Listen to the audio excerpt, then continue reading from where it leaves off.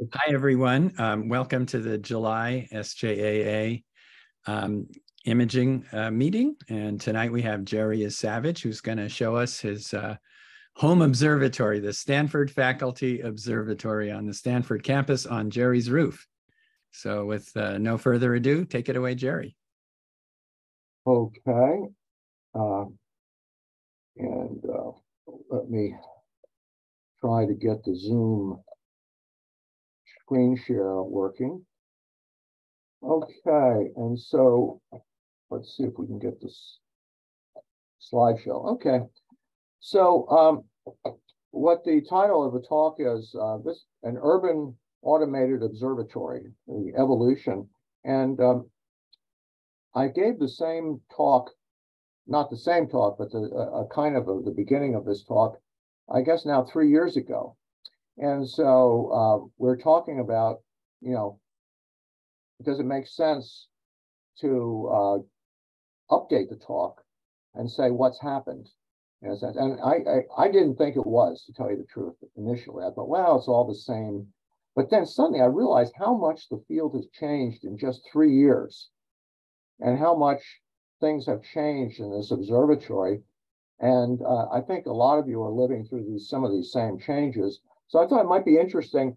And since I've been so heavily involved in the actual mechanics of the observatory, those technical issues, I think, become interesting to a lot of you. So the first slide is the urban problem. And, this is the light pollution that we have. And San Jose is the white spot down at the bottom. But Palo Alto, where I live, is not good, where that little spot is. And so it is a problem for us to try to do astrophotography in this kind of setting. And my solution initially, when I started with this, was to do narrow band imaging. And the Sharpless collection of objects is a collection of 313 objects, originally discovered by a naval observatory person in the 1950s. And I think they were initially discovered prior to hydrogen alpha filters. I think they were discovered with red filters probably, but they are objects that are around essentially hydrogen gas around the edge of the Milky Way. So they stand out. This one I call the red A, or the scarlet letter. And this one got published in Astronomy magazine of all places. And so people lurk around and look at these objects. I started out like a stamp collector, taking one, then taking another, and taking a third one. But they're all eminently eligible for imaging in high light pollution. So they get kind of crazy shapes. And many of the most famous narrowband images, like the Rosette, are also Sharpless objects. So if you kind of have the list of them, you're going to hit pretty much every notable narrowband object if you look at them. So anyway, this is one target that you can go after.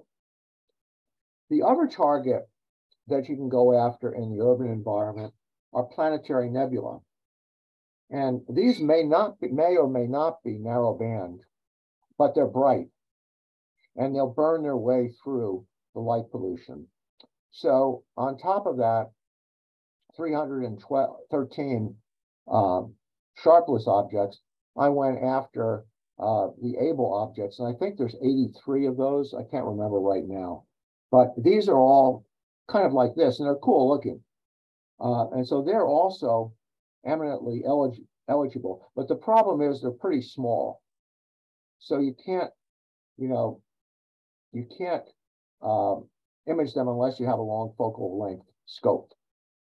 So the outline of the talk is, I've presented the problem. Then I'll present a little bit of the history of what I've been up to. I'll give you the system overview as kind of like as a systems engineer would look at it. And then I'll talk about the hardware, the software that's involved, and the image processing. So here's some history. Now, Rob will remember this picture. So in over 10 years ago, I started with a gift Meade refractor. My mother-in-law got sick. My wife is French. So she went off to France to take care of mother for 6 months. And I was left to my own devices. And a friend of mine gave me this telescope that couldn't work. So being somewhat mechanically oriented, I finally got it to work. And I stuck an iPhone on the end of it, and I could take a picture of the moon. I said, gee, that's cool. So the first thing I purchased was a C8, a Celestron C8, and put it on an Atlas EQG mount in my backyard. And lo and behold, I could see things, and I could stick my Canon camera on the end of it. So I said, oh, this is cool. But, you know, it's a C8, and it's not really top end. It's a good scope, but it's not, you know, what I wanted. And I said, I was into the side, I was going to go after the sharpless objects at that point. So I bought a used Takahashi 180 ED. And I'll show you a picture of that. That's an astrograph. It's f2.8. Rob has heard the horror stories of collimating this thing over the years, but it's a very narrow, it's a very fast scope. So it's very good from that, but it's a wide focal length, about 500 millimeters. So it's wide angle. So it can only take pictures of big objects. So I had poor visibility due to my trees in my backyard. I had put this tack onto a pier, a little bit like what Hyde has set up is like in his backyard. Like he showed me a picture, but I have so many trees I couldn't see a thing. So I said, could I put it up on a roof, on my roof? So I had one of my colleagues' son is an architect, an engineer, and he said, well, I don't know, you know, you might have to pour a concrete pier to reinforce it because the roof is shaky. But then I came up with the realization that in my Eichler, there is one main roof support, which essentially carries much of the weight of the roof. And that thing is like a rock. So without an engineering degree, I decided I was going to try to mount the Takahashi to the top of the roof support on the roof. Because you see, one of the big problems with putting an observatory on the roof is that the roof shakes. So you're screwed. You're never going to get a stable image. However, if it's the main support, then it might work. And what people have done, what the architect had suggested, was that you pour concrete around the support so you make kind of a pier. But that goes up, that's got to be big and heavy. And it didn't pass the aesthetics committee review. So that was not going to happen. So we'll see what happened. Then I got the stable mount. Rob came down, took pity on, Rob was, I know Rob for a while. He took pity on me when I tried to process some of my images at one point and showed me what to do. And he had an RC10, which you can see a picture on there. So we put that up on the mount. I tried to put a 12-inch Meade up there. One of my friends, who's a real expert, who finally collimated the Takahashi the way it should be collimated, he actually took the mirror out of the back with a rubber mallet, I kid you not, washed it off in detergent, tapped it back on, put a laser to it, and it was collimated. You know, it was amazing, but it was still wide focal length. So in 2019, I got a stellar view refractor. I had enough of mirrors at that point. I had had enough. And so the stellar view is 180 millimeters and had a focal length of about 900. So that would see bigger objects than the Takahashi at 500, but it was not such a long focal length that it would be tricky for a lot of other reasons like guiding and finding guide stars and so on and so forth. So anyway, so this was part of, so in 2023, that's this year as far as I can tell, I noticed that I had a dew problem with the stellar view that screwed up the lenses. And I'll explain that to you in a second. And so I said, shit, what am I going to do now? But they took pity on me at Stellar View. One of the reasons why I bought this scope from Stellar View is that they're on Highway 80, and I can show up at their door with the scope and say, what's wrong here? You know? But I couldn't wait, and I said, okay, I'm going to buy a C11. For those of you who don't know, that's a Celestron C11, 11-inch refractor and a reflector, and that has a focal length of 2,800. Rob counseled me. He says, you'll never get it focused. That's what Rob said. But I said, I'm so stupid that I'm going to try it anyway. And there's a guy on Astrobin named Gary M, who has a Mach 1 mount and has the C11 edge. And his images are to die over. So I asked him, I said, are you really shooting those images off of that Mach 1? And he said, yes, I am. So I said, okay. I plunked down the money, and while the Stellar View was in the shop, I bought the C11. I think it was Christmas or something like that. I had an excuse. So I got the C11. So this is part of, those of you who don't know what I do for a living, I'm a psychiatrist at Stanford, and I'm the geriatric psychiatrist there, okay? So I run the State of California Alzheimer's Disease Center on the campus. And so part of the thing about cognitive aging is to remain agile, cognitively agile. So this is my mental agility program, my astronomy program. So the C11 fit right in, and I could take a prescription for it and justify the cost. So anyway, so here's the top. It's a cute scope, isn't it? I mean, you can tell these things from about 100 yards away. And so it's the same design that they've had now for 20, 30 years. So there's a mirror down at the base, and it comes in the front end, bounces to the base, and there's a secondary mirror that bounces it up to the camera. And on the secondary mirror, there's a big lens as a focal reducer. So the combination of all of that results in f2.8, which is very fast, and results in a critical focus zone of 17 microns. So if you're going to try to get that thing focused, it is with good stars in all corners, it just is not easy. So if you look at the base of that thing, you'll see, so what did I do? This is done by skilled Lithuanian craftsmen. You see the bolts. Those bolts are driven down into the main support for the roof. And I figured that I needed some inertia. So I poured 100 pounds of concrete around it. So you can see it's a foam roof. So that was like, and so it's like a rock. And I put on this thing, the pier is made by PeerTech, which raises and lowers the scope. So you'll see the roof, the roll-off roof that this is attached to in a few seconds. But I put this up there, and I was just saying my prayers because I had no idea whether this thing was going to work or not.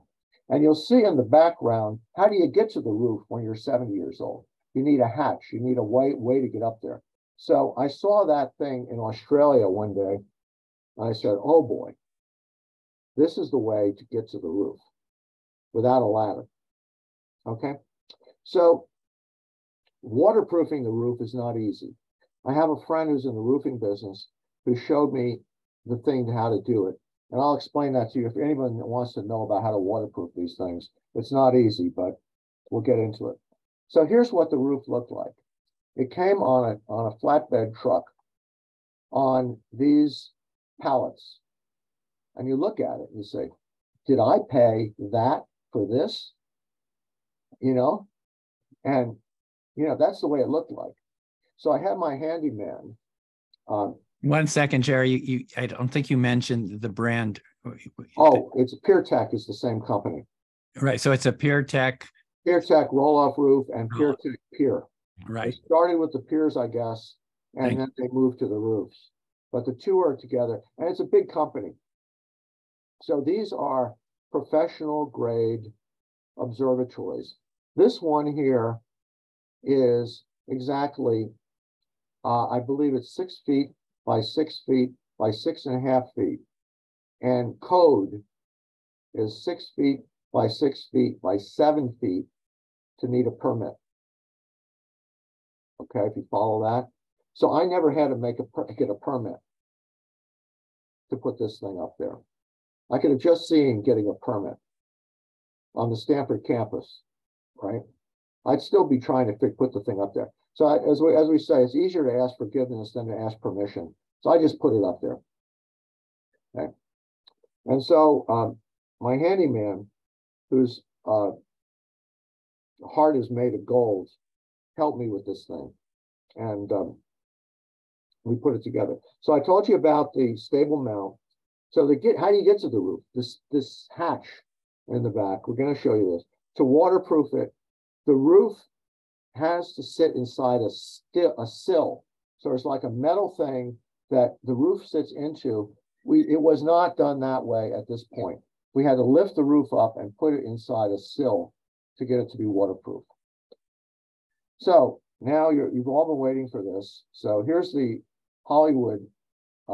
This is how I said I should make a movie of how this works. So here we go. It's my den. My den.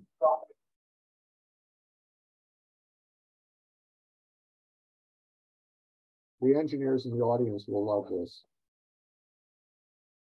And let's open it up.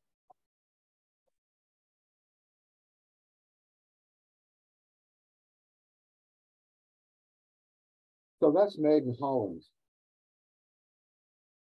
And it is a piece of engineering.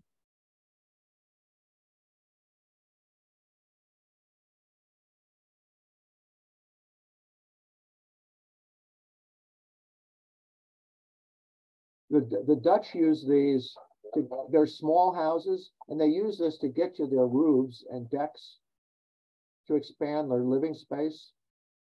So that was the concept. So if you have a flat roof, your house like an Eichler, this is made for it, because then you can get up to your roof without any problem. And, you're all set. So now you see the roof. So here's this thing now. And you'll notice down at the bottom of the thing, you see this air here, air gap. It's at the bottom of this thing. You didn't see that before in the previous picture. Well, what my friend the roofer said was the only way to make this thing fully waterproof is to put it inside like a sill. So there's a metal edge that's on the inside. So that whole thing is resting on a metal sill that if anything drips on it, it drips into the sill and goes outside. So that was the only way I finally could be sure that I had this thing waterproof. So anyway, what's it look like in operation? Let's see. That's it recording. Stars here.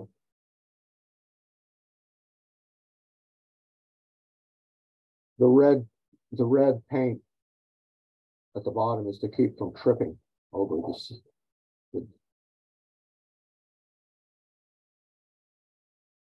Cool or what?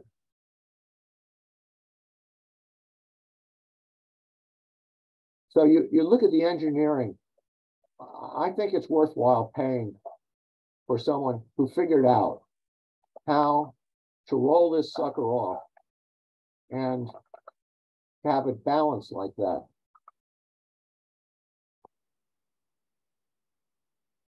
That's the C11. So there's no supports on the other end. The roll-off roof doesn't roll on supports. Control panel for the roof.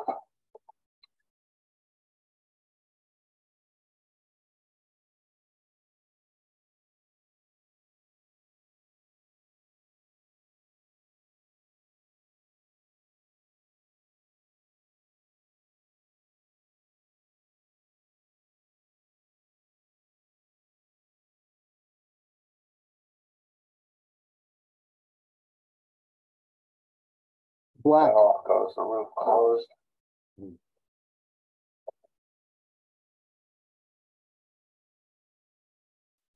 Computer system with all of the due protection for the computer. And then this is the back business end of the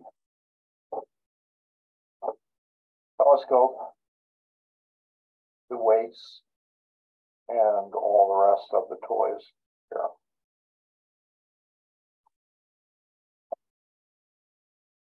Yeah, that's a Zoe 6200 on the back of the camera, which I got for the stellar view.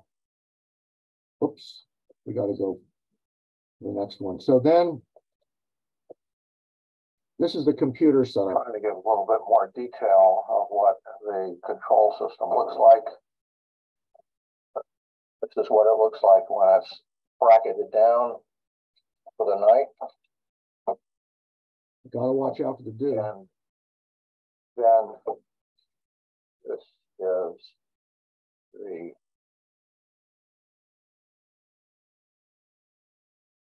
Mark 1 and the scope.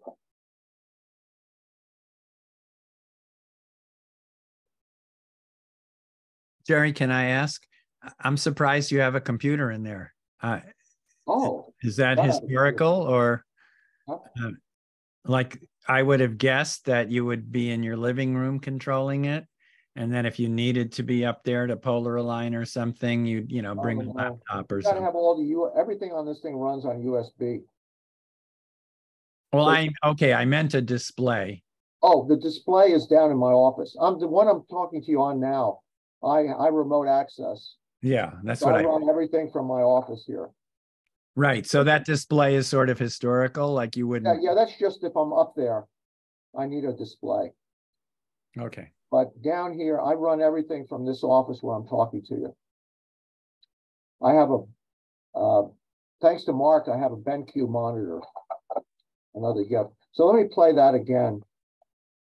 That's the pier. And we'll go back to that. Oops, let's go back and play this thing again if I can.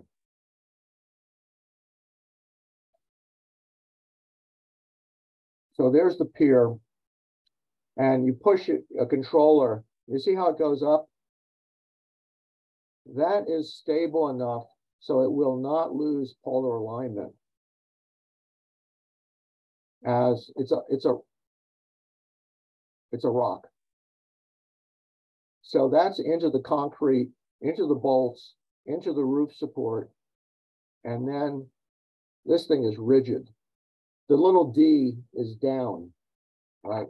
So you want to make sure that it's down low enough so that it doesn't get hit by the roof when you close it. And I don't know why I'm looking at that, but it gives you some idea of how heavy it's built. And then that's back to the controller here. You can control the roof and the pier from this same thing here, this controller. So this is so in other words, that has remote control for both the pier and the roof. But since I'm afraid of being too electronic, Bob Denny counseled me, don't try to be too smart with this thing. You'll crash your scope. So anyway, so let me just stop for a second here and show you the way the system works then. So you've seen a picture of it. So what the heart of the system, electronically, computer-wise, is this stuff in bold here. This astronomy control program, ACP, which is made by this guy, Bob Denny, who's really a very nice guy. He's in Mesa, Arizona. And Bob is the person who developed ASCOM, or Astronomy Communication. So that is the language that allows various astronomy software programs to talk to each other so that they can communicate and go back and forth and send data back and forth, so that a focuser is going to know what the camera is doing, and the camera is going to know what the focuser is going to know is doing, and both are going to know what the mount is doing. So they can query each other and get information from each one, and then take appropriate action. So then, if you look on the right over, I'll see if I can use my mouse. So on the right, in red, are ASCOM compliant software. So starting off at the top, you have an ASCOM compliant cloud sensor, which communicates with the roof control and the lens cover. So if you shut down everything, it will shut down the roof and the lens cover. Then Maxim is the software that's used for the camera. And when I wrote this first, it was an SBIG 8300. Rob had the same camera. And then I moved to an ASI 6200 on the advice of various people. Go CMOS, and I haven't looked back. And the 6200, if you're not familiar with it, is a very large sensor camera. That is 9,000 by 6,000. It's a big one. It's the same as the 2600, except twice the size of the sensor. Okay. So Maxim controls the camera. Then you go down to Focus Max that does the focusing. On the Stellar View, I had a Nightcrawler focuser rotator. On the C11, I switched over, I went over to the dark side, and I bought a Zoe cheap focuser. And I don't look back on that. That just turned out to work. And then finally, the Astrophysics Control Center controls the mount, the Mach 1 mount. So that's what allows you to do polar alignment and tracking and guiding and all the rest of that stuff. So all of those things there go back to the astronomy control program. Now, on the left side of the diagram is this thing, Expert Scheduler. So I told Bob Denny that he should call Expert Scheduler AI. And at the next time he gave a lecture at AIC, he called it AI. I thought that was cute, because what it is it's not really artificial intelligence, but it is a flexible algorithm for scheduling. And it learns what the best, so it is in a sense machine learning. It optimizes on the basis of your past performance what would be the best targets for you to use during your individual imaging session. And that is done by a thing called Expert Scheduler. So in Expert Scheduler, you schedule the objects you want to look at, like those sharpless objects. You set the minimum horizon for them. You set the minimum moon exposure and things like that, so that if the object is not in that window, it's skipped and it goes on to another object. If that's not in that window, it's skipped, and it waits till the best object shows up. So it optimizes the objects every night for your observing list on the basis of those parameters. So every night you get a new observing list, and in the middle of the night, it changes its mind because some object may be missed. All right. So it says, okay, I couldn't get that one, so I'm going to go on and try this one. It's it's smart. And so it also does the startup and shutdown. So right now, what is it? It started up, I hope. And it starts up 2 hours ahead so that the observatory gets temperature equilibrated to the ambient temperature. Then down below, you see the observing list, and then it sets up its priorities.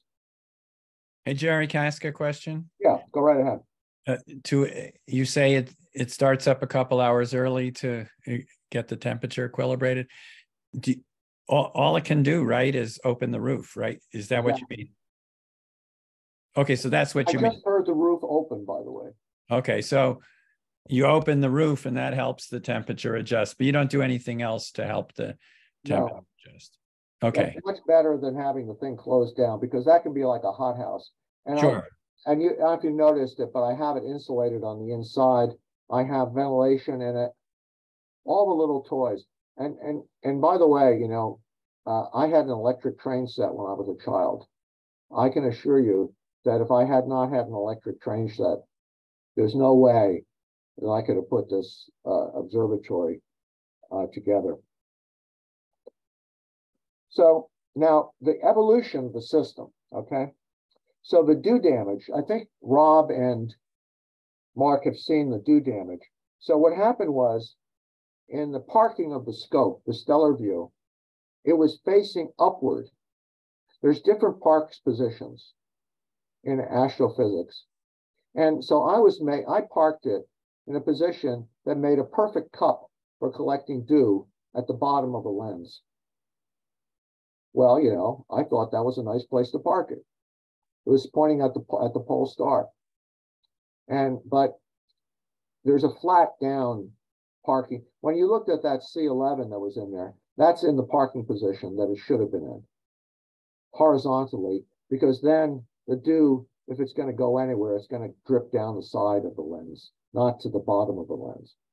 So anyway, so it was nicely repaired, but I wanted to move on. So I mentioned I'd run out of sharpless objects. The brighter, larger planetary nebulae were done. So Gary M. convinced me that I could do a C11 with a Mach 1. I used the same camera, and I attached the Zoe focuser directly to the screw focuser on the C11. Again, being dumb. Now, you can put a moonlight focuser, a fancy focuser on it, like I have on the stellar view. However, that adds another piece to the collimation, to the image train. So I decided I would do an experiment. I've been burned so many times with collimation. I decided, if this sucker can just bolt together, I am not going to have to worry about collimation. And it turned out, I screwed in the camera with, I went to 0 on all the screws. I screwed in the camera with the stock Celestron adapter. There's an adapter that comes for this camera. And the first picture I took had a flat field, period. I said, holy shit, I can't believe it. And it took me a month to get the stellar view flat. And the problem is that with that camera that I have, the 6200, that is 6,000 by 9,000 pixels, if it is just the slightest smidge out of perpendicular to your image train, your stars will not be flat. Mark knows this. So I was just totally blown away, because with the old one, I had to go through Nina. I tweaked it, and I got the thing. Oh, it was a nightmare, but I got it eventually done. But it was not easy to do it. This thing just worked. And the other thing was that the C11, because it's F whatever, 9 or 10, 8 or 9 or 10, it has a big fat critical focus zone. I think it's F10. So it's like a whole bunch of microns. So that focus zone gets in there no matter what you do. So anyway, so that was great. Steve Brady at Focus Max worked with me with the focuser. it was the first time anyone had ever put that focuser on this scope. And it had backlash, and we figured out how to deal with the backlash. And eventually, it just focused beautifully. And I'll just say one other thing about this. This is, again, a technical issue. Steve has figured out how to do the focusing with multiple stars. So for those of you who are familiar with automatic focusing, with a V curve, you try to get a star out of focus on one side of a curve. You get it down to focusing to best focus. Then you go up the other side of the focus to get it up the other side. And then you do a regression line to figure out where the optimal focus is. So what Steve did was he said, okay, we're going to do the whole field, and we're going to check the whole field, the star FWHM, full width half max, on all the stars, or 20 of them, rather than just one. So you think about that. That's a pretty smart way of getting the whole field into focus, not just getting one star into focus. So that is, I think, the way a lot of the focusers are doing it now, that way. But that's the way I did this one, and it worked. It took a long time to get the right distances, but it worked. And I just also say that in Maxim, Maxim is really a horrible piece of software, but I have to use it because it's the only one that's ASCOM compliant. See, I can't use PhD guiding. I can't use Nina. I can't use any of that stuff because I'm into this ecosystem. It's like buying a Mac. You're in it 100%. So Maxim also does it, but I have learned that Maxim is not any good at the multiple star algorithm. I still use a single star for guiding. They use multiple stars. So anyway, this is the recent evolution of this stuff. So now this is a picture of Expert Scheduler. That's what it looks like. And then this is inside the scheduler, the browser. So you look at here, we got a picture of the little ring. And in that, it shows the picture,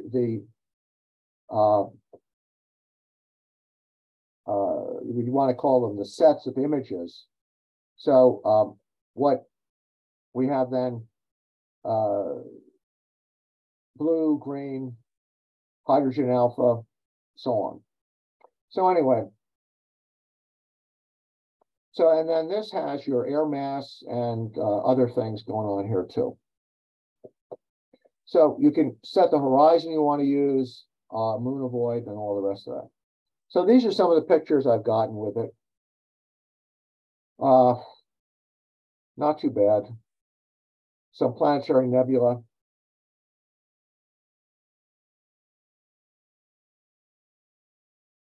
Okay.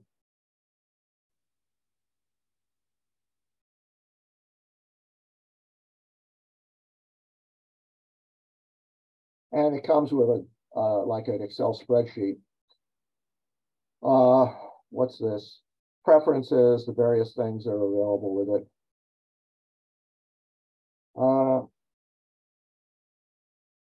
System status. This is what it's going through now. Imaging definitions, what the schedule looks like in detail. The cloud sensor, that's the inside of the box I showed you in the video. The sensor I use now is a little bit more complicated, a little bit more expensive. That's the stellar view in there. And you see how I had it stupidly pointing up, right? So it just acted like a cup. That's what Maxim looks like. Then that's what Focus Mac looks like. I put pictures in there. And then that's what Astrophysics Control Center looks like. Okay, 45 minutes or so. So then, where's the data go? So it goes into OneDrive. Since I'm a Windows operating system, it all goes into OneDrive, and then I can see it downstairs here at my image processing workstation. So that's the system. Any questions about the system while I'm here? Anything? As you can see, it all hangs together. The red is the ASCOM compliant stuff.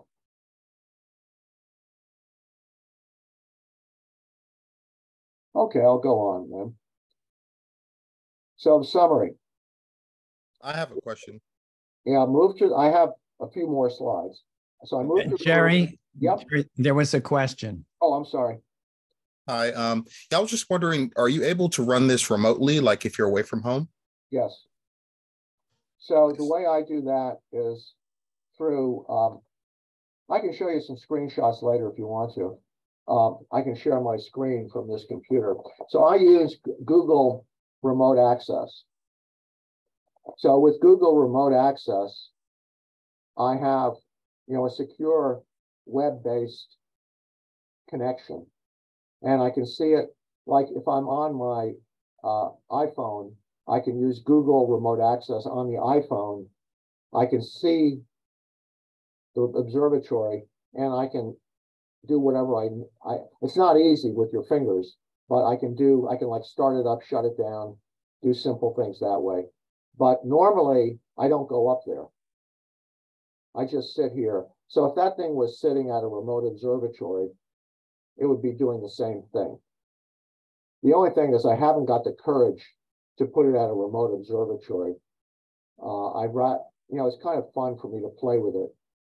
And I like to be able to go up and tinker. I'm a tinkerer, you can tell, So my handyman, Salvador, is great. And so he loves to tinker with it too.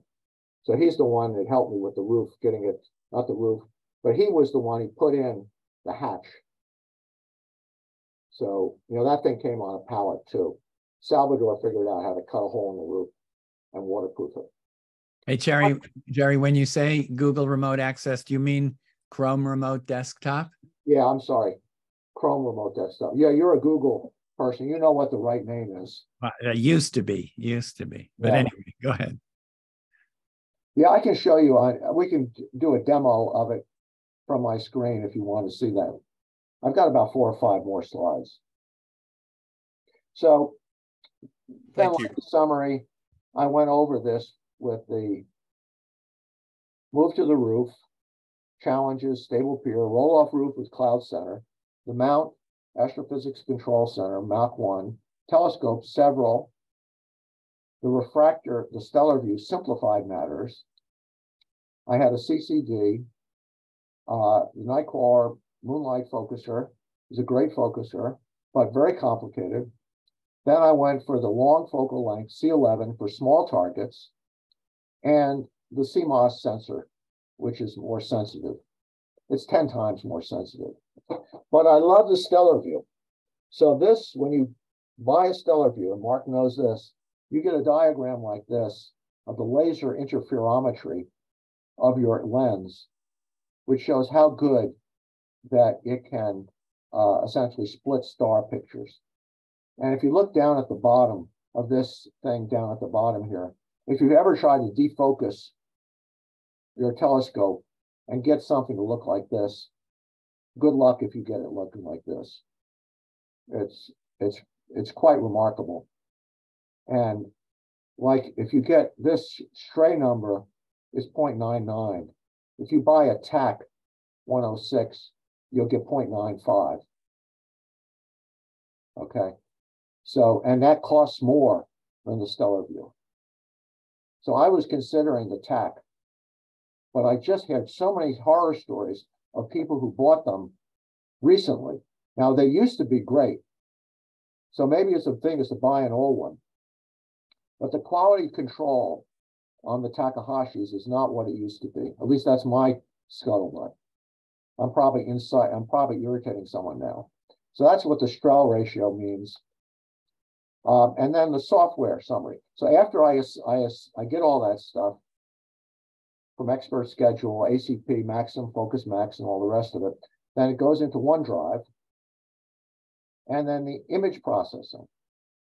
The important thing in the Urbit site image selection is I focus on narrowband if I can, the sharpless objects. The stellar view allows also bright planetary nebulae.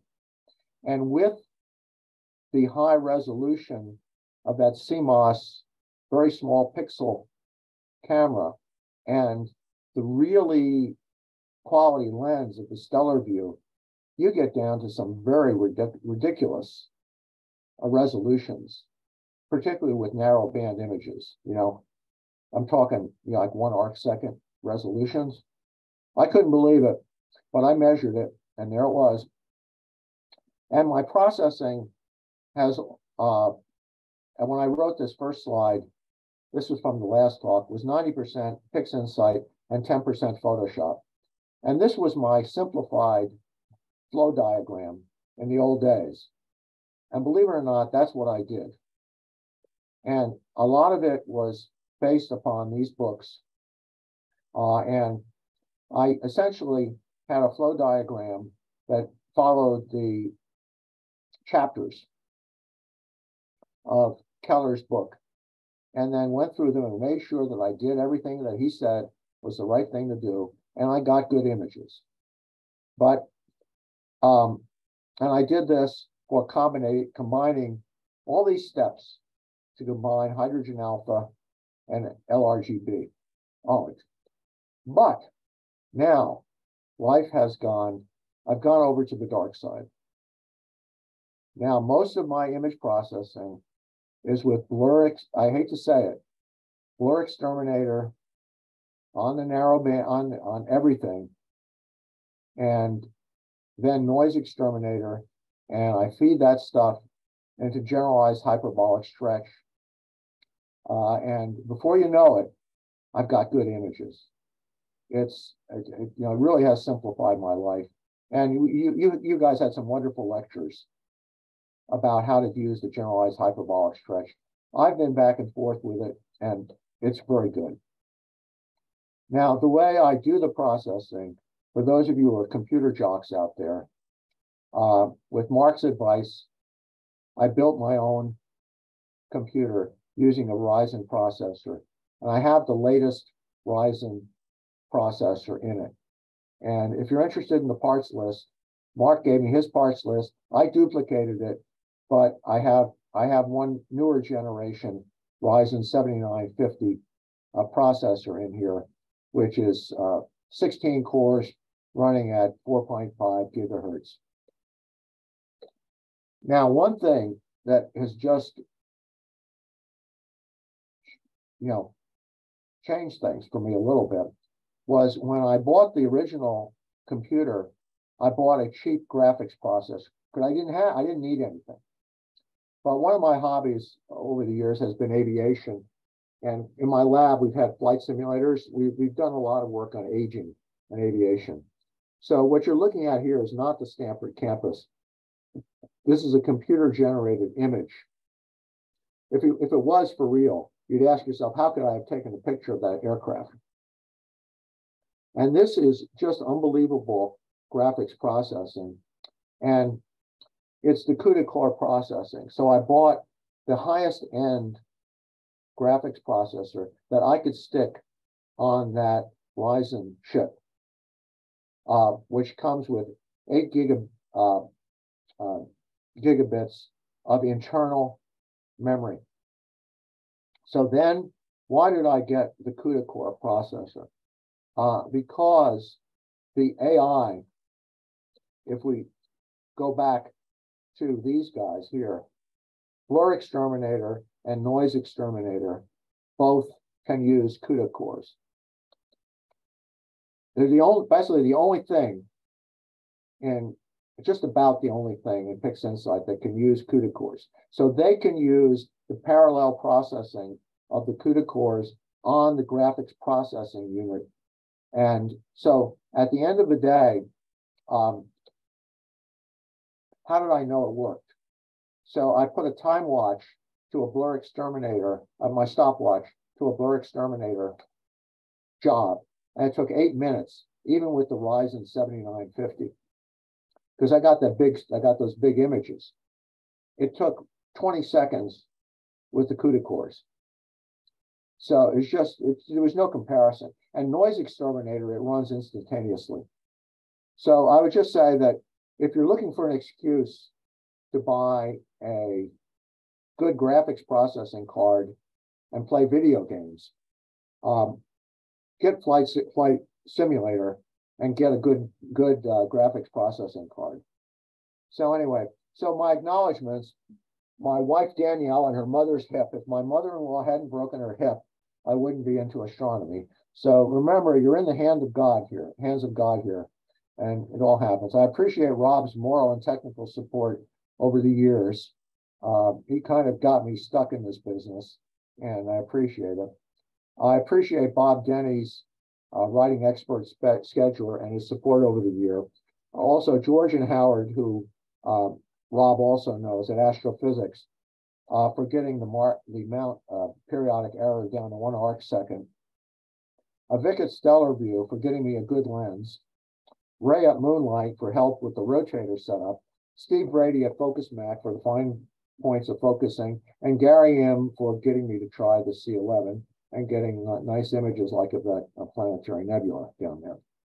So I think what I'm going to do is I'm going to stop there, and I'll see if there's any questions or comments. And this is, I will show you what the screen share looks like on the remote desktop. So this is what you see when the system is actually running. I took a dangerous thing here, is actually to show this in public when it started up. So what you're seeing is the software in operation currently in the observatory, because it is 8:30, right?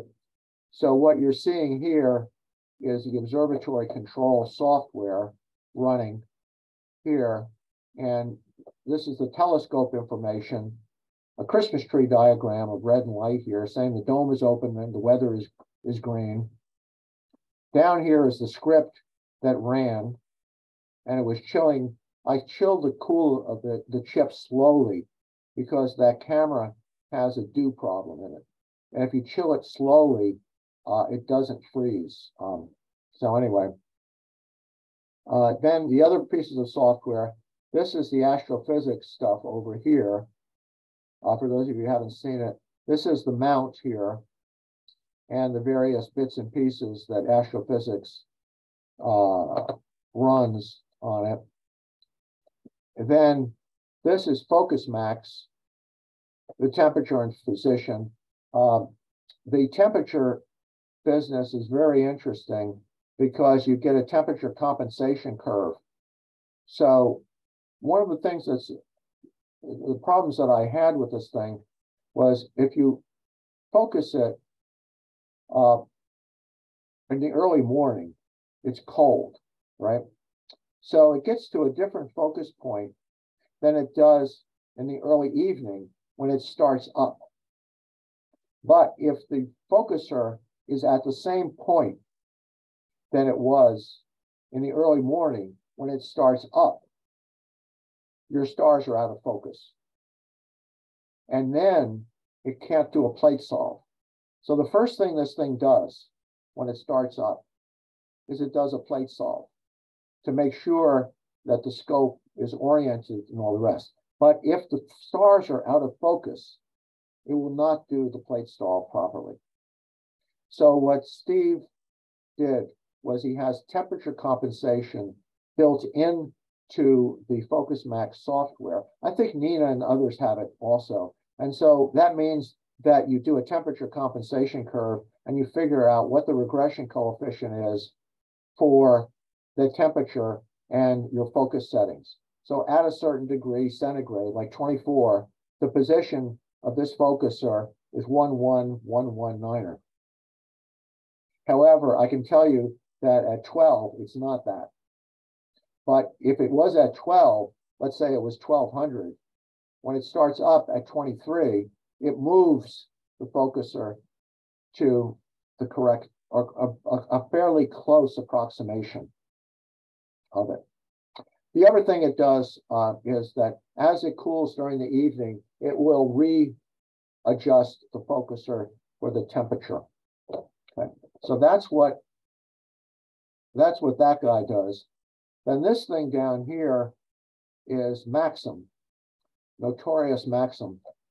And so this controls the camera. And this is the setup, the guiding, and the exposure. It's, what can I say? It's what they use, but it's not a lot of fun. This is the power control panel.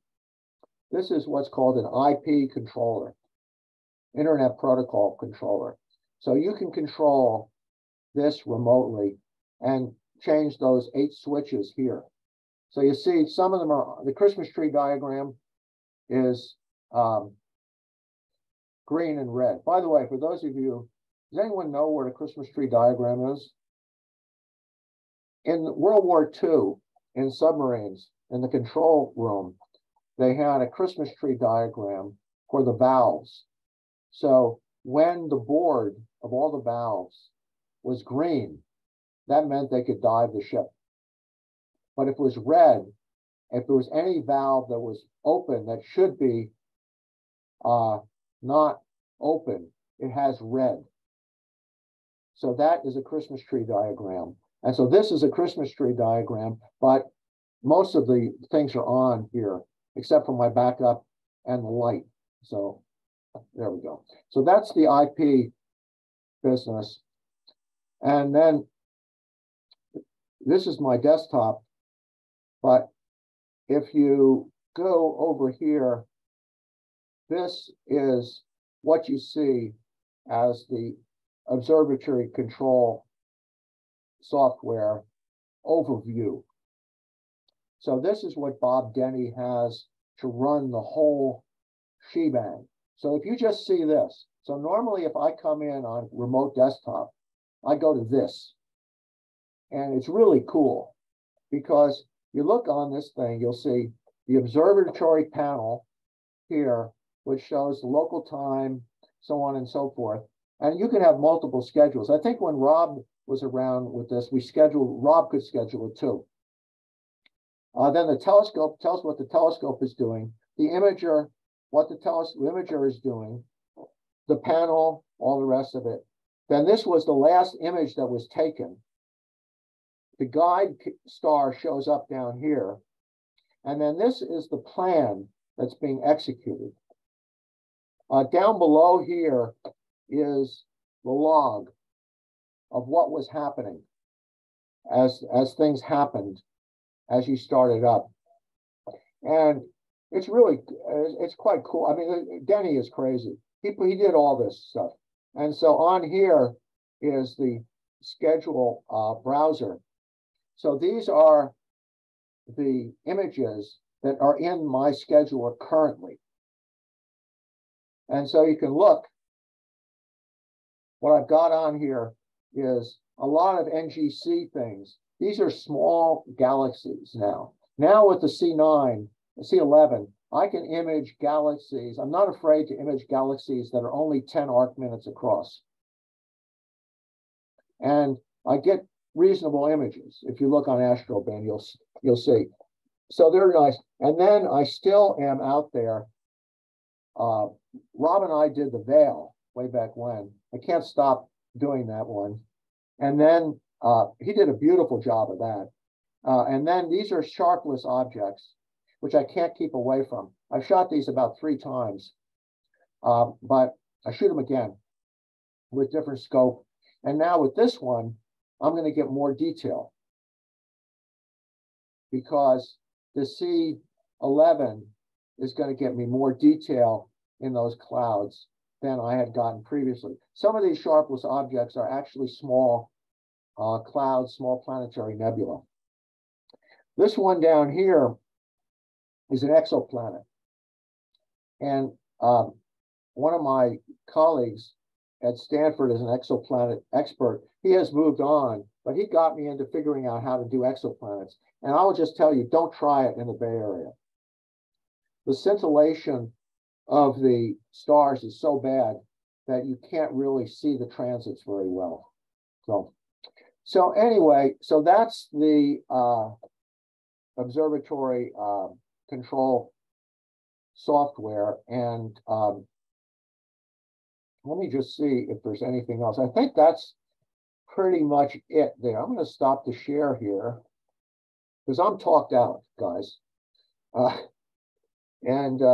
I'll sit back and see if anybody has any questions. I'm going to get a glass of water. Hang on. All right. While we're waiting, you know, I can easily be a backup questioner, but it would be great if other folks have more questions. So when he comes back, I see. I have. Great. Yeah, I have one or two, I guess. Excellent. There we go. All right. Take it away, Glenn. So I'm interested in the planetary nebula. You know, so many of those are small, as you mentioned, the small galaxies. So you're running the C11 at its native F10, no Barlow or anything. What is your arc seconds per pixel? It's 0.37 or 0.37. It's oversampled. Okay. But I was told it's better to be oversampled than undersampled because you can always bin. So if I bin, I really haven't, it's overkill. I think it would be probably better to have the camera that like Mark and Rob have, which is the 2600. But I got it, I didn't know what I was doing when I bought it. But I bought it anyway. And I thought it was a good match for the stellar view. But it was overkill for the stellar view also. But there's several people on AstroBin that have it. And they recommended it. So I did get it. But that's that camera. But it is oversampled. Now, the seeing that I can get, I've gone back and forth with Gary M on what you can get out of this thing. And, you can get, basically arc second viewing out of it, which would be about 2 pixels. But where we live, you're not going to get that. There's a guy on AstroBin in Australia that has the same setup. He does planetary nebula, Jupiter, does beautiful stuff. He's way out in the boonies. And he gets, single arc second viewing from that thing. But I will say that the C11, I am pretty much totally impressed with the optics. As I said, out of the box, it was flat on that big camera.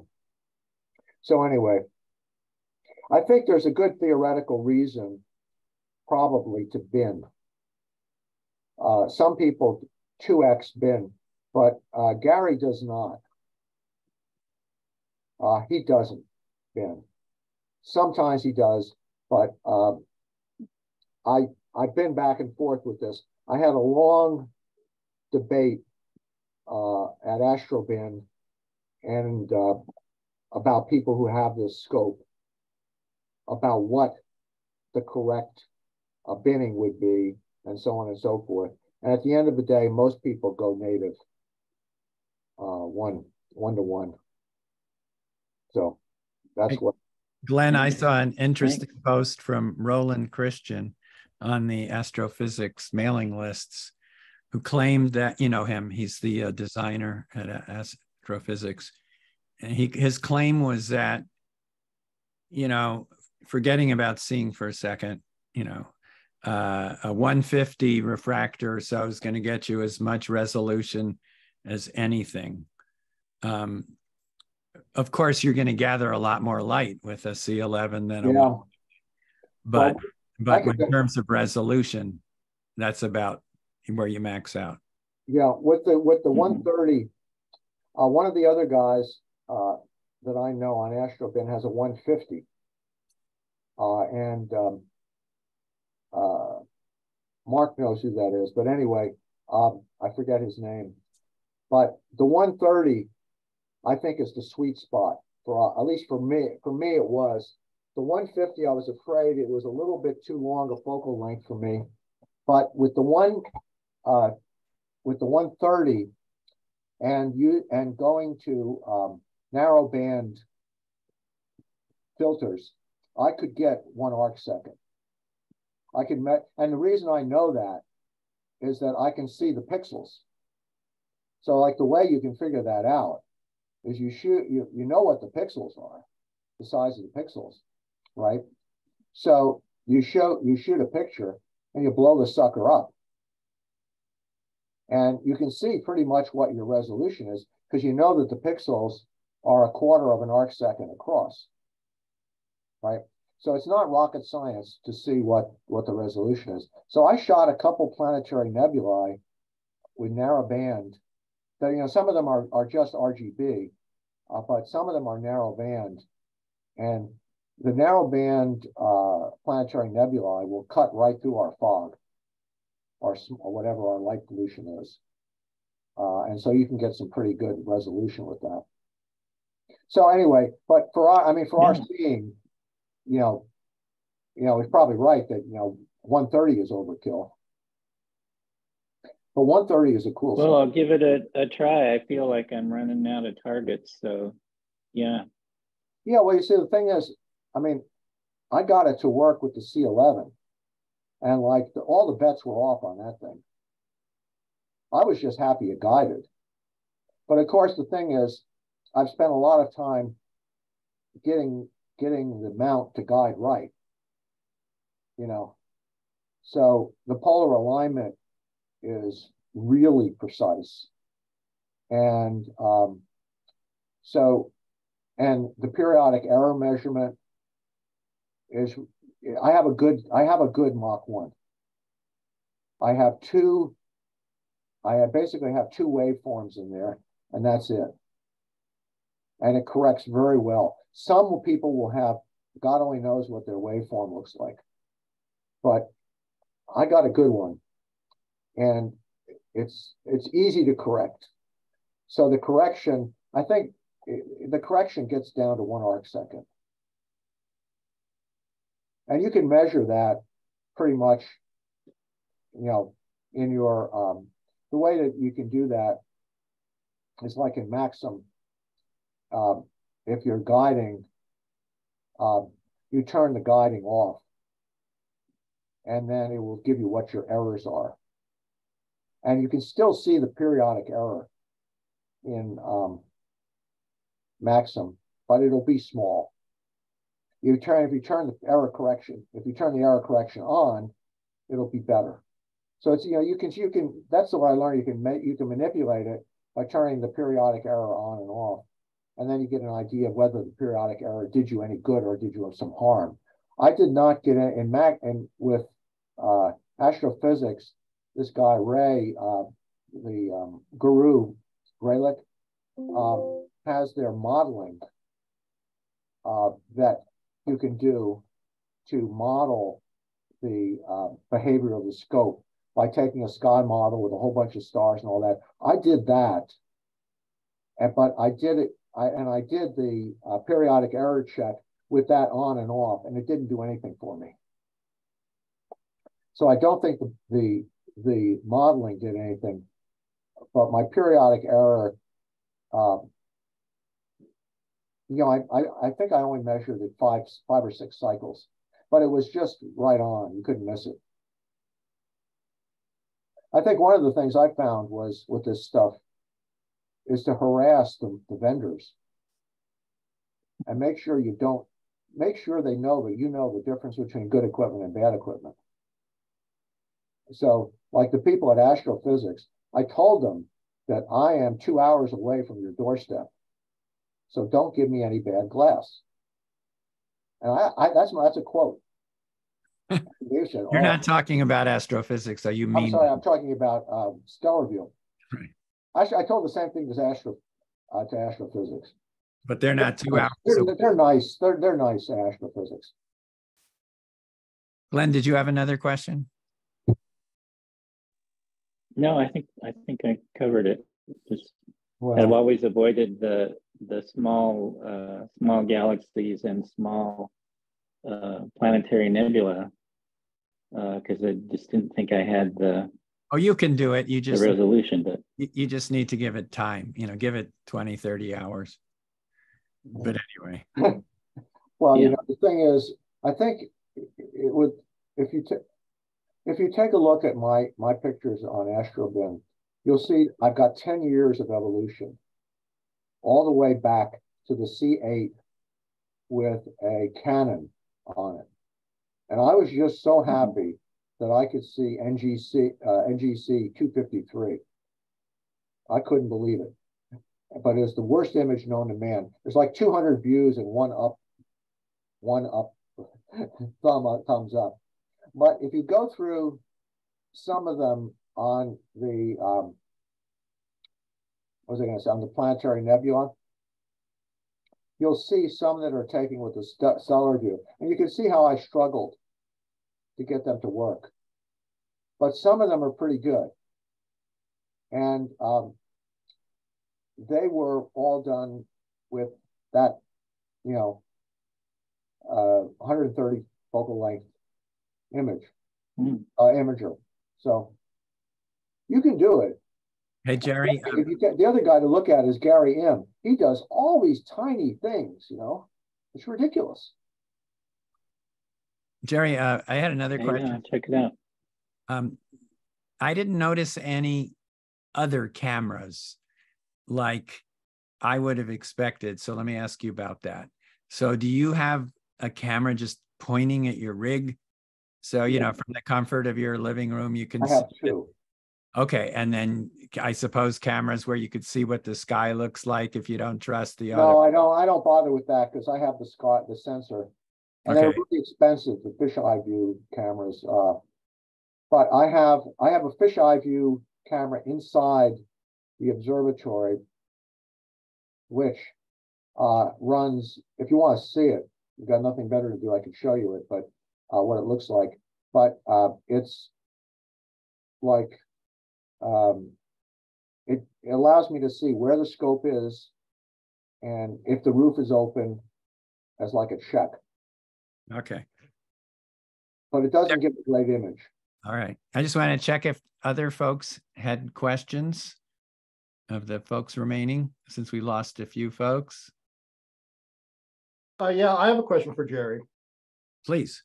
So Jerry, I was wondering, you may have covered this. I had a little drop out for dinner here, but I was wondering with your automation setup, if you automate the entire night's imaging run, including opening the roof and closing the roof and parking the scope at the end of the evening, and whether you have any safety monitors for, freak rainstorms or whatever to button it all up automatically or not. Yeah, it's completely automated, and that's what that software does, that ACP software. It's designed for large observatories, and this is probably the smallest observatory that has that software in it. And the startup script starts it up, starts everything off, and starts the imaging going. The imaging is scheduled by their scheduler that has sort of semi-AI in it.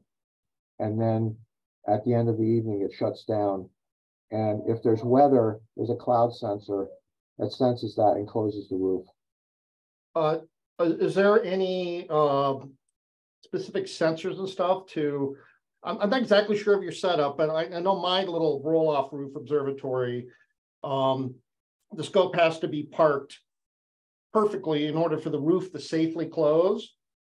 And so I've been meaning to automate the opening closing of the roof, but I'm completely paranoid that I could decapitate the scope if there's some screw up and it thinks it's parked, it's not actually parked, and so forth. So I still manually, well, I can do it remotely.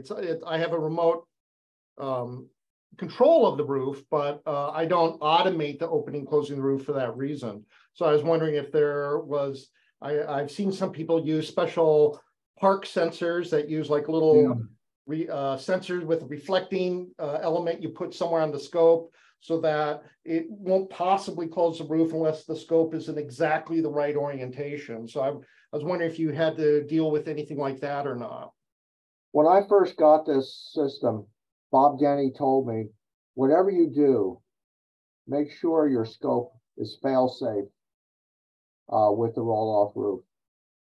And that was like the first sentence out of his mouth. Because he's seen these roofs crash into scopes all over the planet Earth. And you can be the problem is, I'm a programmer, right? I've got decades of experience. And you would say, gee, you ought to be able to do that. And you can do that, but how reliable is it? And the problem is that these things seem to have a mind of their own. And normally you'd say, okay, the scope should park and then the roof should close. But believe it or not, in the development of the program, they wanted the roof to close while the scope was parking in case a rainstorm came in and ruined things. So the first thing that goes off is the signal to park the roof. And I went over this with Denny. You ought to park the scope first. And he said that would give you a false sense of security. And I have all that stuff to do that. And I have the equipment to make sure that that roof will not close. I have it, that controller that I have, you didn't see the picture, but I have like an industrial strength controller, all designed to do that. And I don't trust it. I just don't trust it. Yeah, that's my situation. I just don't trust it. And so the way I finally decided it was that I have the scope on a pier that can be raised, and then the roof fail-safe shut down. So if I really have to raise the, if I need to see something low to the horizon, but currently it can see anything that's 45 degrees above the horizon. And you're not going to see much under 45 degrees. So my scope is always below the edge of where the roof would go when it closes. Yeah, I think that's one of the advantages of a dome is that your scope is always safe. There's no orientation where if I had to do this again, I would have made a regular dome. Because the regular dome does not have this problem. Yeah, I simply can't trust the system to not listen, I spent a lot inadvertently like crush the scope. So I make that a manual operation currently. I spent a lot of money on mine and I still don't trust it. Nobody trusts them. Because Denny knows everyone who has one of these systems. And like the big ones, like I don't know, I've never been out to SRI, but they have big systems with roll-off roofs, but they're all below the level of the roof. If I was doing this again, I would have lowered my pier because I wanted to maximize my horizon. So I have it tucked up in park position right below the roof line. Yeah.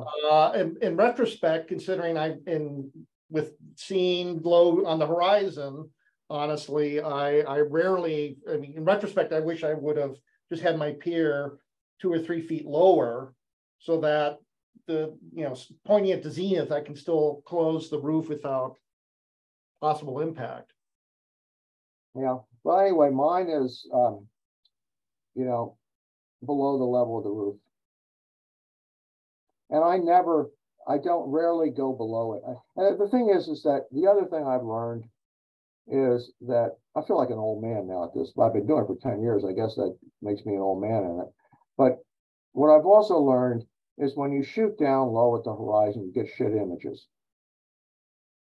And you're going to throw away a lot of those images. So you're better off selecting targets that are up high. And with this C11, I have a plethora of targets now. There's 10-degree wide galaxies all over the place. And and planetary nebulae. So I'll have targets for the rest of my life that I don't have to go below 45 degrees on. So that's the other thought, the reason why I got the C11.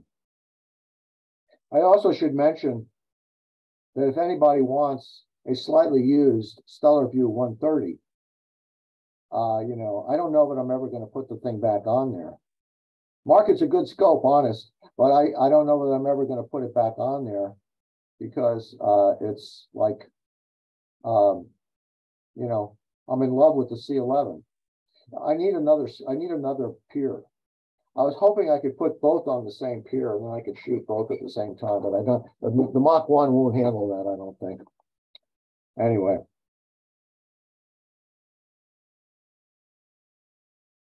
All right. Are there any more questions for Jerry? A hand from Marianne. Oh. Yes, you described for us in the beginning how you handle the water situation with the troughs, and we saw the very good insulation inside. Could you describe a bit more about how you handle ventilation for those really hot days or humid days? Is it a passive system? Or? One look is worth 1,000 words. Let's go back. Let's see if we can find the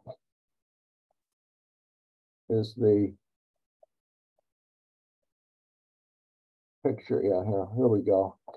So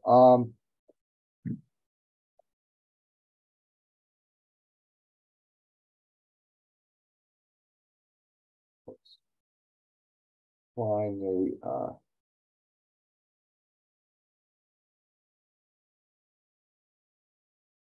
yeah.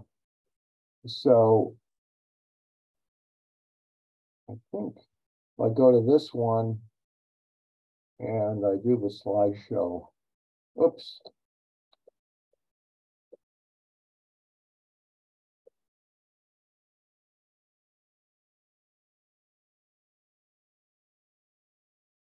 Yeah, you'll see on the right-hand side up here is an exhaust vent.